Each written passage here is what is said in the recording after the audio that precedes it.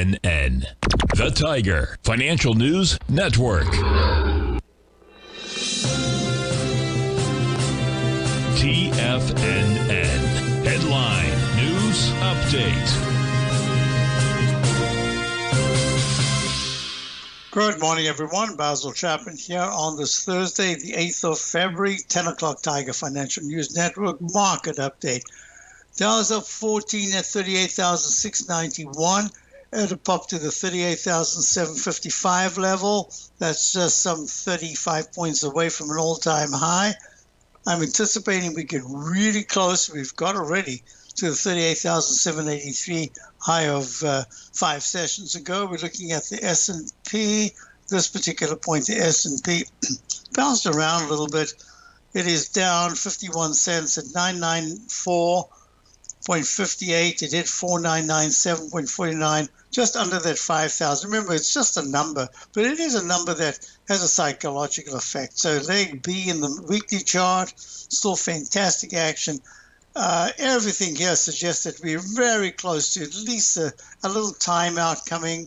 QQQ is up 47 cents at 432.39. Hasn't taken out the high of yesterday, but it's really close to an all-time high, acting very well. IWM, that's the one that's been the laggard. Today it's up nicely. It's up 89 cents at 194.10. But if you look at this daily chart on the left, still needs a lot of work. Gold. Gold is down again, down 8 at 2,043. It's holding above the 2024 200-period moving average for weeks. It's only tagged it once, and it keeps bouncing off it. We're going to watch that closely.